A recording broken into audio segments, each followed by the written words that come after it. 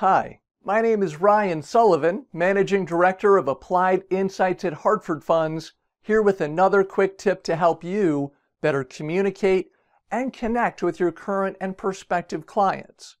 This tip, another that can help you manage any anxiousness before, whether speaking in front of a group, meeting with a high net worth prospect, even taking an industry exam. The tip involves what's called anxiety reappraisal. When we're anxious about something, we have a physiological response. Very often that might include our heart beating a bit faster, our blood pressure going up. Well, that's very similar to the response we have when we're excited about something.